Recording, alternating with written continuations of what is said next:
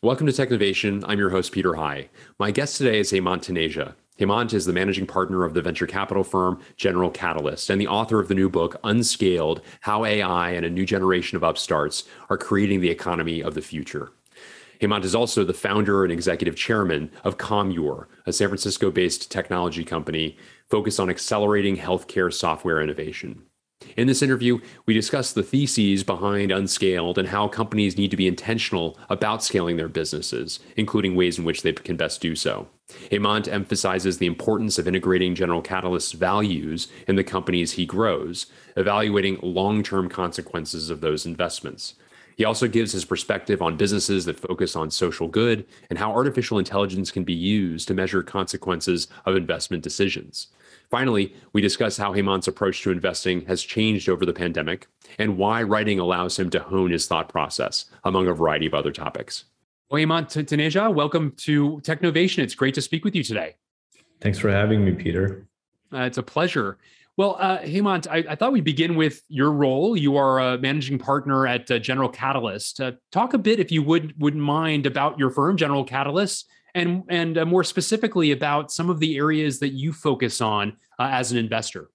Yeah, absolutely. So, when I talk about the firm, I usually talk about the mission. And so General Catalyst, our mission is to invest in positive, powerful change that endures. The overall body of work that the firm focuses on, frankly, starts to represent the overall economy because we're a firm that invests in a diversified set of sectors. We have large practice investing in consumer and enterprise software companies. We do a lot in healthcare, which is our thesis of health assurance. We have a fairly large practice in fintech.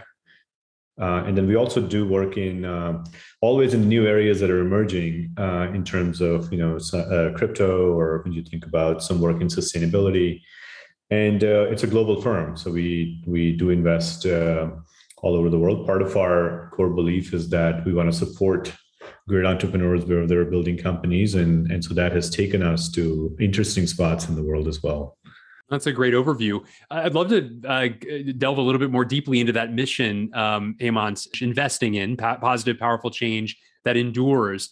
Would love to sort of break that down a little bit as to what constitutes positive as well as powerful change and enduring. Talk a little bit about what each of those components, how you define each of them. Enduring, perhaps a little bit more obvious, but the positive aspect and the powerful change. Talk about that. Absolutely. So the firm started about a little over 20 years ago in the Boston area, and we actually sat down and redid our mission values work about a couple of years ago. We said, hey, the world's changed a lot in terms of the kinds of things technology is used to build, and we should revisit who we are as human beings and what's the kind of work we want to do. And there was a deep commitment to build an enduring firm. And inside of that, we sort of said, what is the core idea that brings all of our work together? And it's based on the observation that the role of technology has become far greater today than it was 20 plus years ago when we started the firm, when we were mostly writing software oriented companies that brought efficiency into our lives, whether as consumers or business people. And but today we actually build healthcare companies and banks and insurance companies and schools, and some of them live on the internet, some are omni-channel, and so that's a lot of great responsibility. And so part of what led to that mission and the idea of positive is to build companies that affect our lives in these core areas in a way that's positive for us and our society as a whole. I suppose in the context of the level of impact we're having. And if I put my financial hat on for a second, you would say the very best investments are companies that compound for a long, long time. And in the areas that we're talking about today, the only kinds of companies that can compound for a long time are the ones that create that positive change in society. And so that's a lot of sort of how we got there and thinking through who we are and the type of work we want to do, which is high performance, but also high impact in the world. Very interesting. And I wonder, as somebody who invests in firms, you also help lead a firm. In addition to that, how do you think about the sort of living those same values internally with the firm you continue to grow? Oh, it's absolutely something I think about all the time. And the benefit I have is I have the luxury of riding shotgun with some amazing founders, whether it's John and Patrick at Stripe, or Glenn Tolman, who built Livongo and now building Transcend, or Josh Reeves at Gusto. And so you get to see how they think about building enduring firms. And then we have a lot of amazing people on our own team, including our chairman, Kanchanald, who ran American Express, which was an enduring firm. So I would say probably my thinking is derivative of all these great human beings on how we think about our own endurance. But we do try to live the same values that we suggest to our founders to build those long-term compounding companies. And it all comes down to building a culture that's designed to thrive. And it's all about sort of having that long-term orientation in all the decisions you make. And in our business, venture capital used to be an artisanal industry. And when I got into business, people would say, you don't want to think about how you run your own venture capital firm, because the more time you spend inward, the less time you spend with founders and lower your performance will be. That was the mindset. So it literally was almost an acknowledgement that we're not a business, we're not a company. And today, as we scale and we support founders globally, and we help them through, often 2 decades of company building as partners to them, we do have to think long term. That can only happen if we build our own business with the same rigor and have a foundation of culture and values like our founders do. So that was a mindset change that us and others in the industry have had to go through as the industry matures. Yeah, it's interesting background. In your book, Unscaled, you talk about the necessity to invest in, or the desire to invest in areas where economies of unscale, as you describe it. And I wonder if you could take a moment and describe further what you mean by that. Yeah. So look, if you think about business in the 20th century, scale was the mode, right? I mean, and there was this obsession with scaling everything. We scaled our banks, we scaled our healthcare systems and our hospitals, we scaled our power plants, we scaled our corporation, right? It was all about getting things to achieve economies of scale so we could do services and products that were good enough for as many people as possible from an affordability standpoint. That was the goal. But then when we started organizing, content, community, commerce, now care on the internet, we started having this opportunity to leverage a lot of the platforms that gave you the advantages that scale used to have in big corporations. So you could rent scale. So then you could actually build companies that were traditionally considered subscale because the CapEx requirements aren't that good. You can rent servers, right, from Amazon, and you can rent logistics from FedEx and whatnot.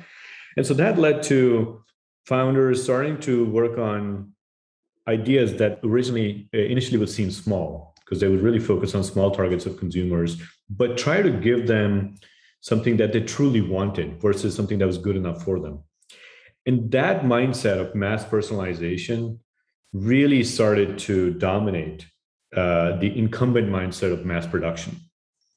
So when we started seeing that happening, I actually wrote this paper in HBR in 2013, and I wrote about this whole economies of unscaled thesis of like, boy, we're going to end up rewriting all parts of society in this digital transformation, and the business is changing. And that really made us grow up in understanding the level of responsibility, because the role of these companies was far greater, the scope of ambition and scale that you could now think about in terms of the size of these companies, what they could be.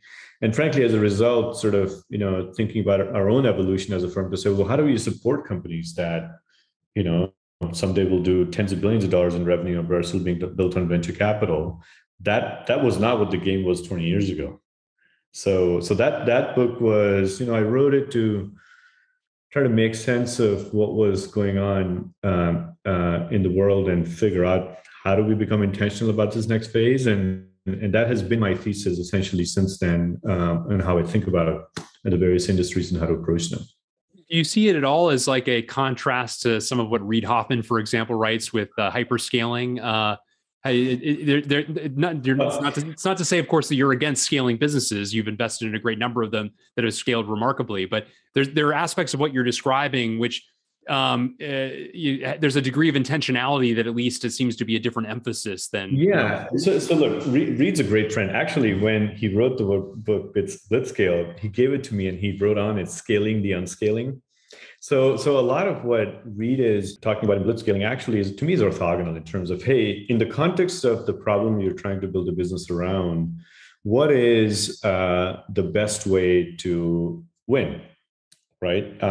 But it's not, that doesn't mean it's acknowledging that every company has a physics to just maximize, go as fast as possible. Every company's got its own physics to how fast it should be growing. And he talks a lot about what are the best practices to achieve their maximum potential. What we're talking about and what I've been thinking about is just the intentionality in which you build these companies so that you're not moving fast and breaking things, right? We're not borrowing an engineering design principle and applying it to societal design. I mean, that's really what a lot of my focus has been on.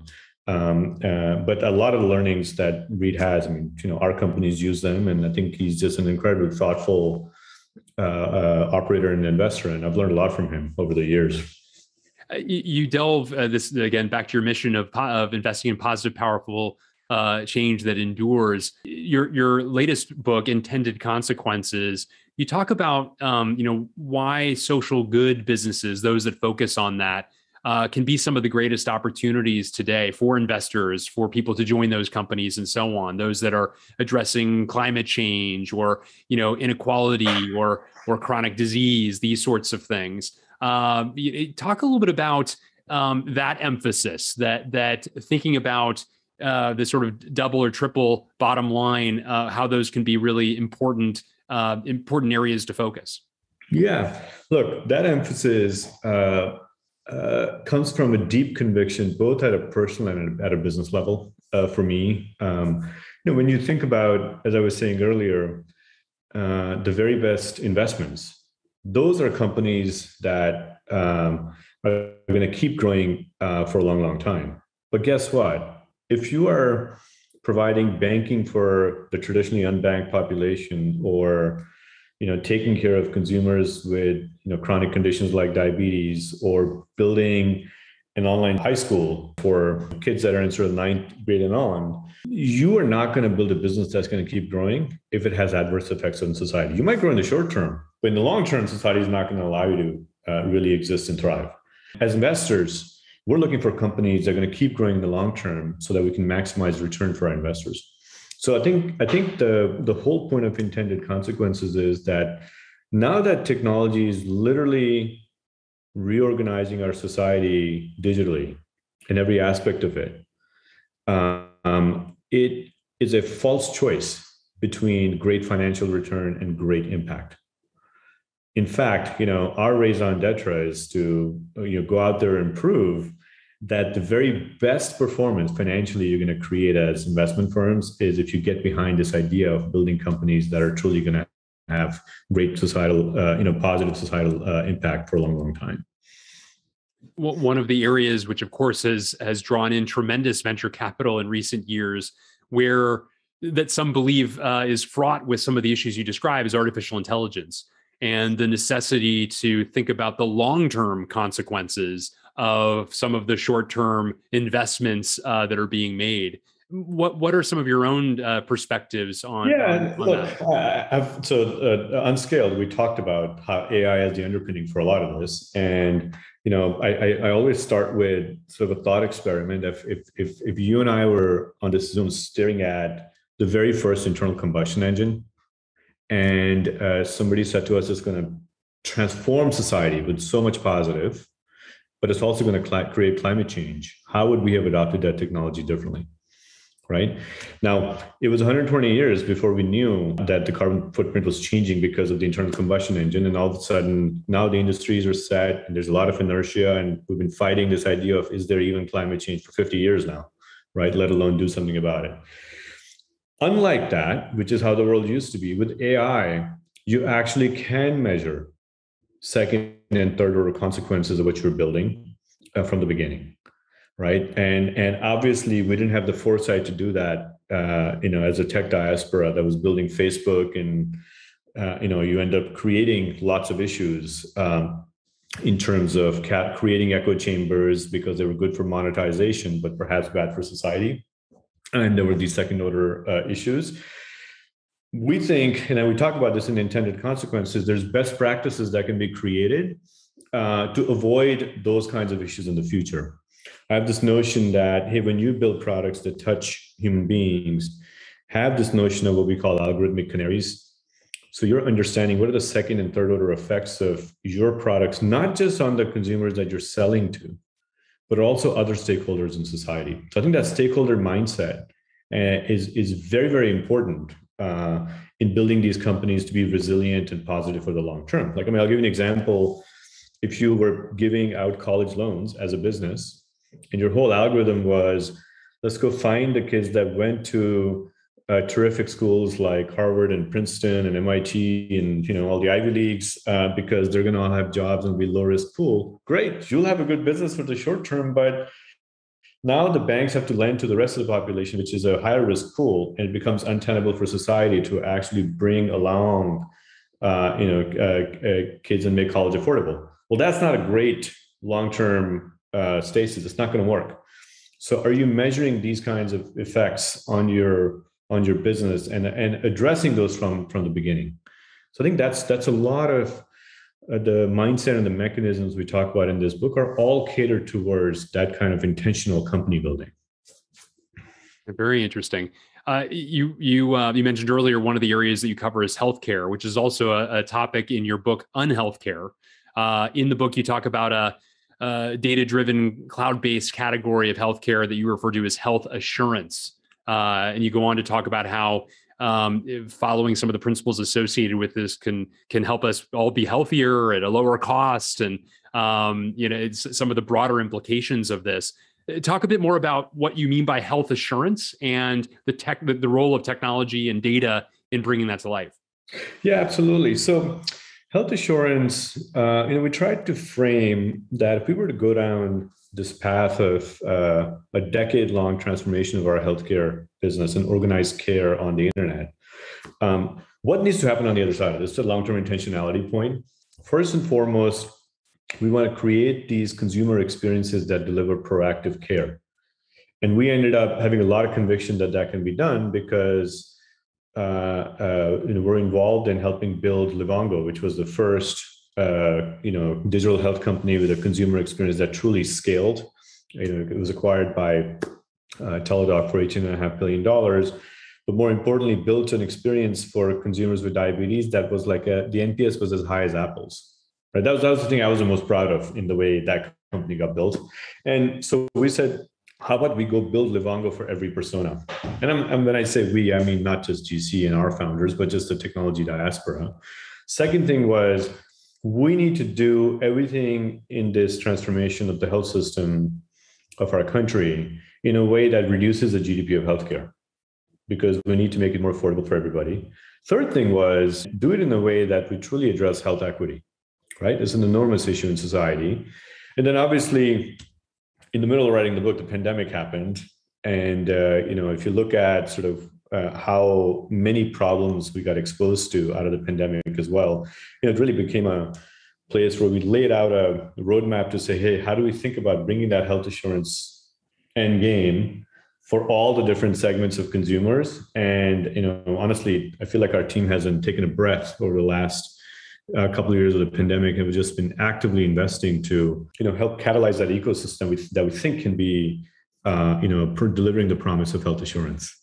Talk a bit about, more broadly speaking, about the implications of the crisis on how you've thought about investing. I mean, everything from presumably for the first time in perhaps in your existence as an investor, I have to imagine you've probably been making some investments in companies whose executives you've not been in the same room as a starting point, but also some of the other factors at play. You've mentioned a number of them in their application to what we're describing, that if anything, the pandemic has been a a catalyst for greater levels of innovation and creative thinking, as it has been, necessity being the mother of invention. There's been a lot of necessity in the past 2 years.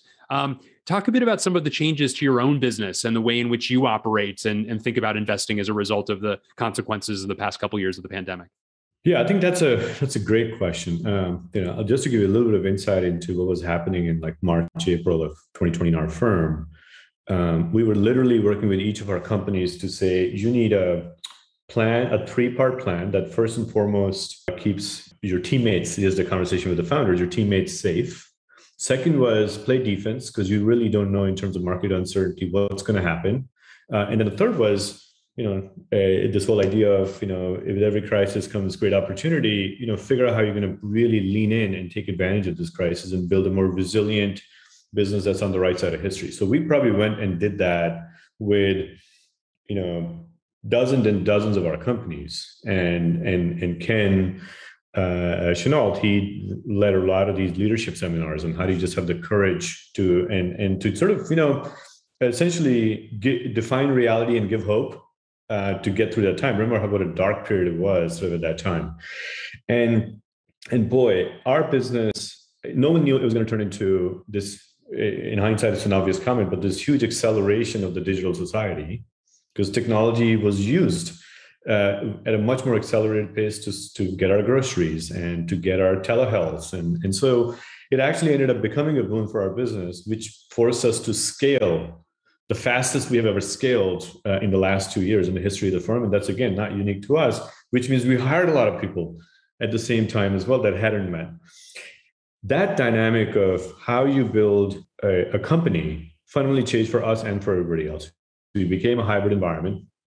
I think that also the pandemic also unleashed innovation globally, because everything that I just talked about was happening in every country, right?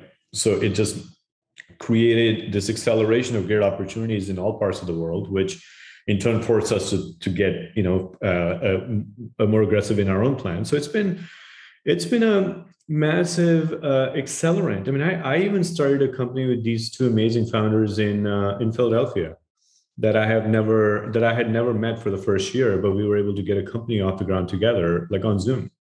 It just that idea. If you asked me 20 years ago would I ever do that, I would say that's nuts. And now I think that's just par for the course. So a lot changed, and I do think some of it will snap back because we do want to feel a sense of community, both at work at home. But I do think you will do your creativity work in person, and you'll do your productivity work on Zoom. That's my framework and how I spend time now. That's a good way to frame it. I wanted to also ask you, you're not the only venture investor who's written books, but you've written several of them, more than most. What is it that's drawn you to taking investment theses or ideas that you've had and represent them in book form? Is it a means of further clarifying your point, in addition, of course, to feeling as though you've got some perspectives that deserve a broader audience? Yeah, it's clarify, share, and iterate, right? I mean, I think it's a way to become more convicted in our own thinking, but then also sort of throw it out there and get everybody else's view, so we can all be learning together. I think this focus on building responsible innovation oriented companies, I don't think that works if it's just going to be us. So I think this book, especially, I was very keen to write because my hope and goal is that next generation of investors and founders really embrace this mindset and embrace these mechanisms as they think about how to tackle new ideas and how to build their own cultures and business model choices and products and so that we can really recenter technology as a force for good. I mean, that's really my goal. And personally, it's been a pretty good run for 20 years. And if I'm going to do it for another 20, it really is motivated by helping set technology on a path to be in service of society. This book hopefully will catalyze more conversation and build upon these thoughts, because we're early. I don't think we have everything thought through by any means. But I think there's enough in there to spark the conversation and get everybody thinking about it. As you mentioned, your latest book really does delve into a lot of these people topics, culture topics, all of which have been turned on their head to some extent by virtue of the fact, as you pointed out before, that we are so many of us primarily operating virtually, at least for the time being.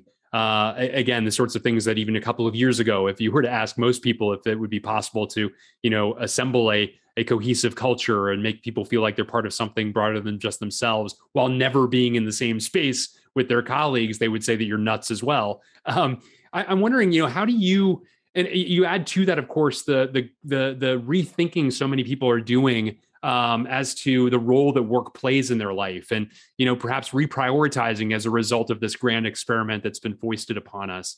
I wonder what other sort of conclusions you're drawing as an employer of people, a collaborator with people in your own team, as somebody who funds entrepreneurs who themselves go out and build teams during these trying times, at a time where there's this great resignation happening in so many places, where there's a paucity of great talent, especially technical talent. What sorts of new conclusions have you drawn as to what are the difference makers in building a great team? Yeah, look, I think the biggest thing I will say is the digital divide only got greater as technology got accelerated, right? So much of the value concentrates to so few in the way the technology ecosystem builds itself, that we're widening the gap. And this mindset of creating these really valuable companies sort of wins over the inclusive mindset of taking care of the workforce, and again, the second and third order consequences in a way that everybody benefits. I think sort of understanding that is not sustainable, and that is not how even the best founders' life's work is going to perpetuate, which is what they care about first and foremost. A lot of them are very mission driven, and thinking about how to have a deeper economic inclusion. Thinking about what some of my teammates are starting to call inclusive prosperity.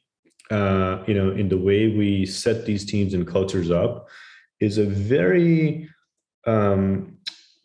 important and urgent topic for us, because so much of the application of technology and creation of these new businesses getting accelerated, so much of it's going to happen in these sort of last couple of years and the next few. Just from where I sit, what I see, we want to get it right. We don't want to perpetuate and exacerbate the problem. We want to make sure it sets it up for everybody to thrive in society. So that's the biggest takeaway, and it requires you to think about the fact that accomplishing your mission as a company is greater than just optimizing your own sort of company's metrics. And I think that more macro sort of thinking and responsibility, how does that become part of the culture, is a key attribute that hopefully we'll all embrace going forward. Hemant, as somebody who's achieved a great deal of success in your realm, as well as somebody who's funded people who've had unusual levels of success, I wonder, are there some secrets to those success that you would advise others who would wish to follow, either in your footsteps or in the footsteps of some of the great entrepreneurs that you funded?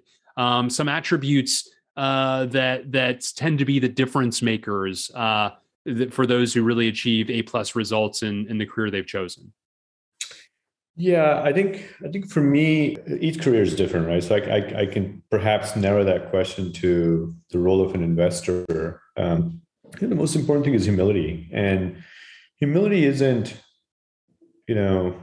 writing these notes of how you're humbled by XYZ. I think humility is sort of understanding that our view of the future is not really important, and sort of maintaining that beginner's mind and thinking about each innovation and each founder's vision with that open mind, and helping them think about and imagine what it could be, and stop believing in your own views, because we get to say yes, no all day to ideas. So at some point you start believing that there's signal in that yes, no. That's just really not true. I think not forgetting that particular point is the only way to keep sustaining this, because you get so many biases the more success accretes to you, the more biases you have because you've seen some things that worked. But the reality is that every great company that becomes legendary has its own journey and culture and doesn't really pattern match to the last one. Unlearning is a really, really important skill, and mislearning is a really, really big risk as you do this job for longer and longer. Great perspective, Hemant. Well, Hemant Taneja, thank you so much for taking time with me today. It's been great to hear more about your own theses represented across multiple books, the areas you're investing in and why, some of your views about the future of business in a variety of different lanes. It's been a great conversation. Thank you. I really enjoyed it. Thank you, Peter. Bye-bye.